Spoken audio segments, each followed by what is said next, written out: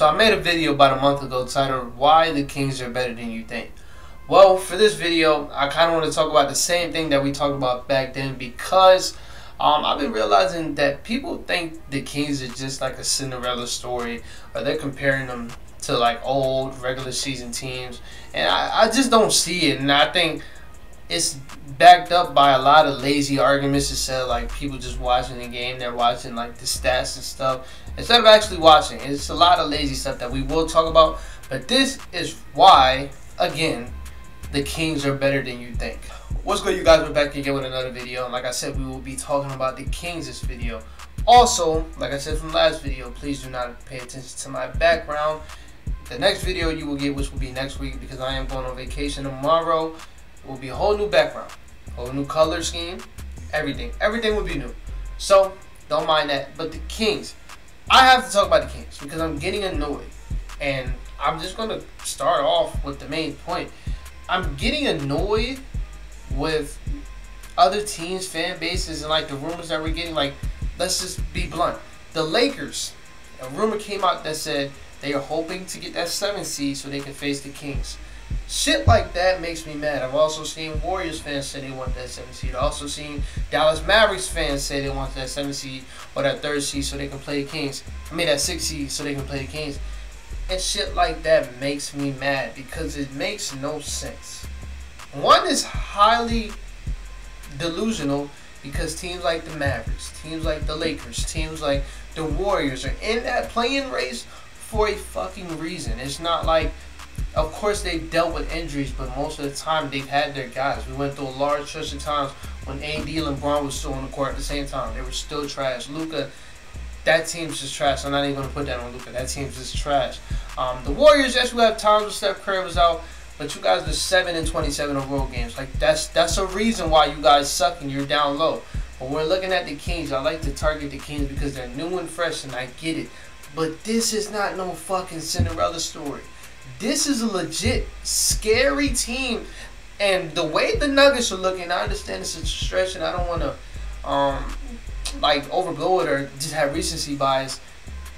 But I was coming into like a couple weeks ago thinking like the only team that the Sacramento Kings wouldn't stack up against at all is the Nuggets. This is all before KD and everything, but was the Nuggets. I just felt like the Nuggets was a bad matchup. But watching the Nuggets as of late, not just because they're losing, just the stuff I'm seeing with their defense, and then I'm watching the Kings, that will be a tough matchup for the Nuggets because I don't think people realize, yes, this is a really good offense, but no, this is an all-time offense. It's an all-time offense. All-time. Of course, the game gets better. The games get revolutionized. You're going to have all-time offense every year. But it just seems different because this is the same offense we see from the Warriors. And the Warriors, to a lot of people, have the best offense of all time. Just a lot of motion, a lot of movement, frequent ball movement. And then you just have hella three-point shooting. And then, but this team has something that the Warriors never really had. They have a paint bruiser. They have somebody where the three-point shots are not hitting that can attack the rim. They have 2 of those guys. I'm not saying that Steph couldn't do that. I'm not saying KD couldn't do that. But you got a guy like De'Aaron Fox who, like, you really can't stop him one-on-one. You can't. I've seen him drop 20 in a quarter yesterday on Jrue Holiday. We all know Jrue Holiday is the best perimeter defender by all. He just could not fuck with De'Aaron, and this is something we will talk about De'Aaron lately. But like, his game is going to transfer because his game is not a regular season game.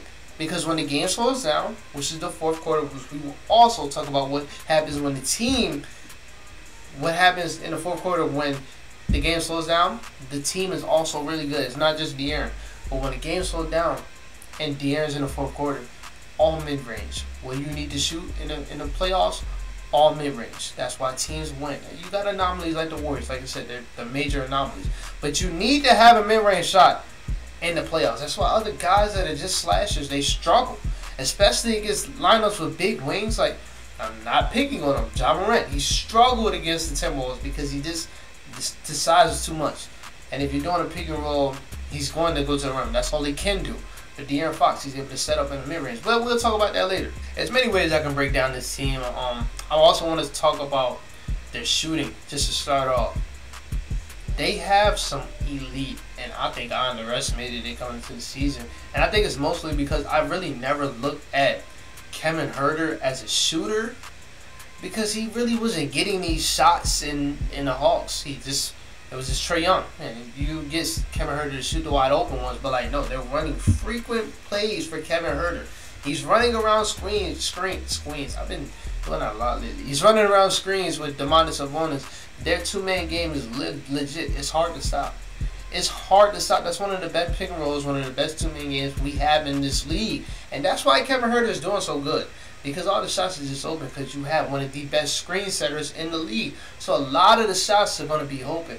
Yes, he went through that whole stretch where he was shooting like 28% from the three, but that was an anomaly because that was like a 15-game stretch. But compare that to the 60, well, I'm going to say the 50 other games that he played, he's one of the best shooters in the league. Malik Monk, when they play him a lot, because that's one thing I question with Mike Brown, but I understand it because Malik Monk has his times where he's just, you can't have him on the floor because the defense is just so bad. But when he's hitting. He's one of the best six-man in the league by far. And he's shown me something I never knew he had. He was on my team last year. The dude is a good playmaker. I wouldn't say like, of course it's in a lesser role, so it's going to look better. But as far as bench pieces, of bench point guards, even though he's not a point guard, though he can play make. And I know it helps to have Sabonis to play off the pick and roll with Sabonis. But like, bro, he can play make. Him in that pick and roll, the pocket passes Sabonis. He's allowed to make cross-court skip passes to the corner. Like, he's doing all that stuff that he really never had the freedom to do. He played with Kemba Walker, played with Melo, last year LeBron, AD. He didn't really have the ball in his hands a lot unless it's to spot up. But no, Mike Brown has given him the six-man role. They have other guys. Keegan Murray. I'm going to clap it up again. Thank you to the Kings for not taking the bait in Jaden Ivey, a nigga that didn't even want to work out for y'all. Thank you finally for not taking that bait. And stop going for potential because it doesn't work. You need to win now. Keegan Murray. Dude, that fits perfectly for what you have. He's also running two-man screens with Domantas Sabonis, and that's also one of the best two-mans in the league. And I think he's done stuff to make his game better throughout the season. He's one of those other rookies that I wouldn't say he hit a rookie wall. He's always been shooting elite, like 44% from the three as a rookie. Top in the league from three as a rookie. He's been doing this all year, but then he's made improvements with his rebounding. I don't think he's as bad of a defender as people think he is. I think I would love him to guard threes, not fours, because he's just too small, and that's what I hope they get in the draft or this offseason, like a Jeremy Grant type guy. But I think you just put him at the three, and he's became a decent defender. You got guys like Terrence Davis, who I've seen him win multiple games for this team. Just come out of nowhere and just hit multiple threes. You got Harrison Barnes that's shooting 36% from three. You got Trey Lyles. I don't understand why he bounces from team to team to team, because he's just a person that every championship team needs. We need you to shoot. We need you to get rebounds. We need you to be versatile. He's all of those things. Why does he keep bouncing from team to team? I don't know. I watch Trey Lyles every time, and I don't understand.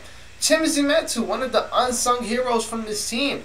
And he's one of those ones that's like the only defender on the team, and even his defense not all that, but he can rim protect. He can rim run. His shot, they allow him to shoot it sometimes, but you won't rely on that. Davion Mitchell, I take back all I said from the beginning of the season. You was probably going through your own bad stretch, because he's been really good as of late, especially when De'Aaron Fox was out. He stepped it up, and that's what he always does. And his defense, like I say, he's by far. Shout out to De'Aaron. De'Aaron in the fourth quarter is close, but he's not always in the fourth quarter. But anything else, Davion is by far the best defender on this team, and they're going to need him because he can guard. Like, it's crazy. He's 5'11", guarding Kawhi, and it's not even a mismatch, and that's an all-time great. But it's a long time in this video, so I want to just break it down. A thing that people are also sleeping on when they talk about, oh, they don't have no experience, but they have Mike Brown. And it's like, yo, that might sound little to y'all, but that shit not. This nigga has literally changed the whole franchise. This is not a pushover team. I'm sorry, I just cut myself off. But this is not a pushover team, and I don't understand why y'all see that. Mike Brown has changed this whole franchise around. This is an all-time offense we're watching. We've never seen Sabonis be used like this.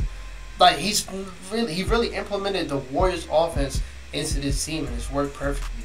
Yeah, Mike Brown, he's gonna find his ways. He's gonna find his ways. He's already top 5 coach, and he's not like we're crowning him too quick to saying that. No, like we did for fucking Willie Green. He sucks, but Mike Brown, legit. Like, no, this is, when we look at it, it's not that much of a talented team. Like, other teams is obviously talented under them, but they just have an elite coach. But I focused on shooting this whole time. You might say, when goddamn, you might say, what happens when the shooting doesn't hit? And a lot of people like to point out the 2021 Jazz. I'm sorry, y'all seeing it right now. When the shooting doesn't hit, what the fuck is Donovan Mitchell doing? He's not taking it to the rim. He rarely does that. Even though he's so unstoppable when he wanna go. Jesus Christ, I gotta slow down. He's so unstoppable when he wants to go to the rim, but he just doesn't do it. But what does this team have that they don't have? 2 elite paint guys. One of the guys is damn near leading the league in paint points as a fucking guard. And you have Domantas Sabonis, who, shit, when we looking at the West, other than AD, who's stopping him? Jaren Jackson, put him on Sabonis if he wants it. That's 4 fouls in that first half, and then he's, like last year, not playing in the first series. Jokic, he bullies Jokic. Zubac has trouble with guys that like to play above the free throw line with centers. No. Looney, I guess. Looney's actually really good. I love Looney. But, like I'm saying, it's nobody to really stop him. And then the other teams that were like so live and die by the 3, they didn't have nobody that goes to the paint. They did have nobody to dominate in the paint. You have Sabonis, who, to be honest, I love De'Aaron. He's the offense. He just sets up the screens. He makes people get open. And he's just a bully. Offensive rebounds, paint beat. And when you look at him, he's not the ockiest guy, but the motherfucker is an ox. It's crazy watching him. And then De'Aaron. The game is going to transfer. It's going to transfer. Like Mike Brown always says, you just got to find a way to get into De'Aaron's head that you can do this for 4 quarters. Because in that 4th quarter, I'm not taking nobody else. I'm taking De'Aaron Fox. And I'm just going to roll with the punches.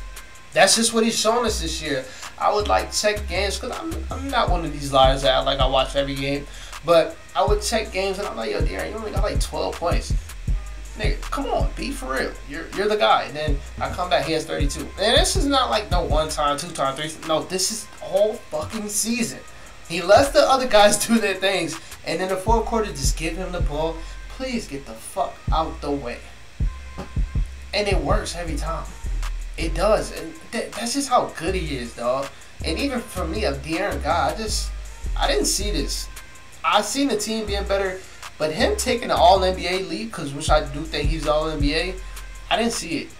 And when we talking about All-NBA guys, why are y'all so quick to put, I don't even know if I want to say that. I do want to say this. Why are y'all so quick to put Dame? Of course, numbers cool. Motherfucker, the Kings are the fucking 2 seed. I don't give a fuck.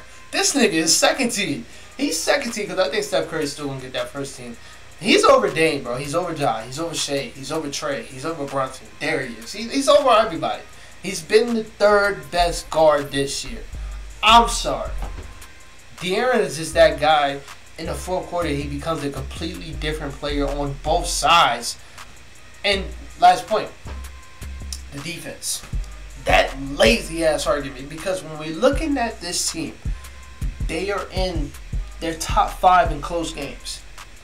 They win most of them fucking close games, of course, because De'Aaron Fox. But they are also top 5 in defense, in clutch defense. They're top 5 in that. And I understand the defense is still terrible. But if I'm able to score 130 and I can hold you guys from scoring 131, fuck my defense being that good. Because at the end of the day, the defense is about, like, who scores most, of course. I get it. The defense is about that. But if I can score 131 and you score 130, who gives a fuck if I got the 25 ranked defense? And who in the West has the defense to stop them? It's not the Grizzlies, because that's the best defense in the West. No, it's not. They don't have the perimeter defense. I don't trust them in the paint against Sabonis in the 7-game series. I think they take Steven Adams out of that series. No, it's not them. Now we look at another team, the Nuggets. Do they? No. Not at and that's why it would be a hard series for the Nuggets, because Jokic still has to play drop against that team. And I don't even want to talk about that. I can make a Jokic video if I want. The Warriors, they have a terrible defense this year. The Lakers, I still don't trust our perimeter defense. No, I don't.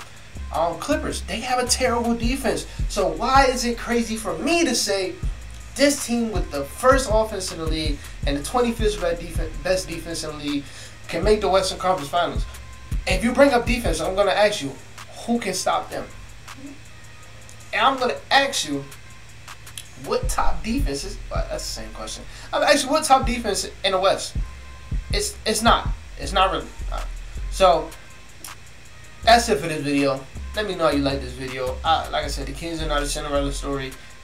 People shouldn't be hunting to face the fucking Kings. No, they will blow your ass out the water. Lakers fans, we want the 6th seed. We want the fucking Grizzlies. That's what I want. That's an easy series. This series, they would fuck us. Whoa. They would fuck us up, though.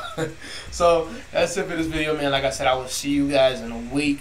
Hopefully, I'll stick to what I'm saying and pay my run. I'm a lazy person. But I'll see y'all in a week.